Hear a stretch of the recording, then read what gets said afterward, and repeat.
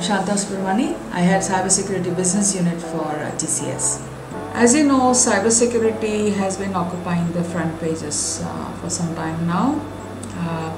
When it comes to enterprise sustainability, ability to service customers, complying with regulations, data privacy, as well as dealing with the myriad threats that are always lurking. Customers look to us to help them traverse the complex ecosystem that surrounds protecting an enterprise.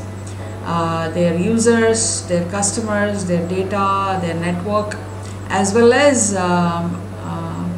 producing that evidence and assuring the board that all is well with the enterprise. Professionally, what keeps me going is that every day is new. There is no telling what is in your mailbox every day morning. Technologies change every day. Cyber threats evolve every day. Enterprise priorities evolve every day. It does not matter what you knew or what you have been doing past, so say 20 years, as long as you're willing to learn, evolve and innovate as you go forward.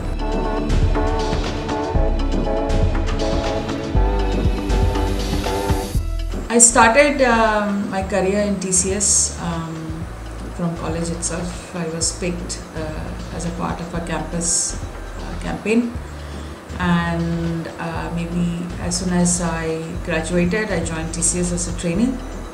So it has been a very eventful but highly satisfying 24 years. From being a developer, went on to go up the ladder, have customer facing roles. So I have been program head, pre-sales head, delivery, operations, and then I always had a interest in technology. Hence, when the opportunity came to set up or evolve a new business unit called Business Process Management, I put up my hands for it, and that was I would say, career-changing move, because it helped me get a view into how to set up and run a practice. From there on, obviously, I went on to head a intelligent process automation unit. And once I was in that role for some time, an opportunity opened up through TCS's lead program for the head of cybersecurity role, and I was picked.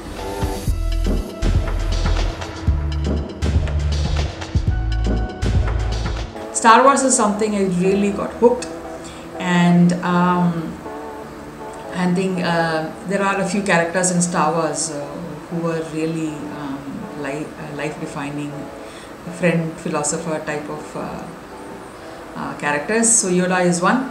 Yoda is a figure which is like watching you benevolently, but course correcting when they see the need, as well as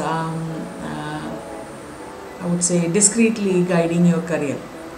So those are the figures I believe I've been very lucky to have in TCS. In my life and in my career, right? Obviously in my life, my dad has been my father figure for sure.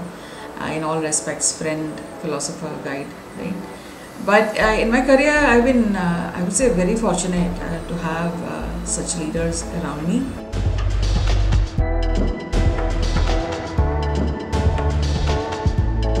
See, in my couple of decades of career in TCS, I have never felt that whatever we do every day in my professional life, being a woman, mattered. But that is just me, and it is very clear that women do need a leg up. They do need support.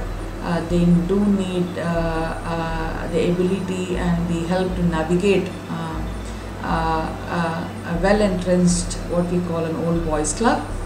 We don't need an old ladies club, old girls club. I think old girls club sounds better to counter.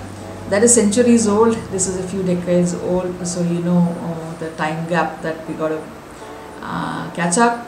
The golf club, the evening bar conversation has to be countered with something else. That is why we have women in tech, women in cyber, women in data kind of ecosystem to foster that kind of a networking opportunity for women who need a different setting for the same, who need a knowledge-based setting, who need a who need a different way to express their ability.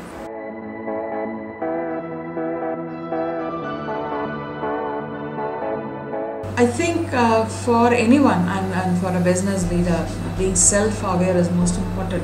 Self-awareness extends to being aware of the pluses and minuses of your ecosystem as well. So this includes leading by example,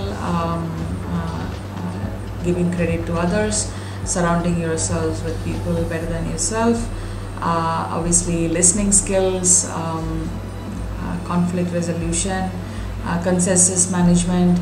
A lot of these things come, when one starts with knowing oneself very well. What I'm good at, what I'm not good at, where I need help, where I should ask for help. So this kind of an approach naturally helps you take your team along as well as your unit along, and everybody gives their best.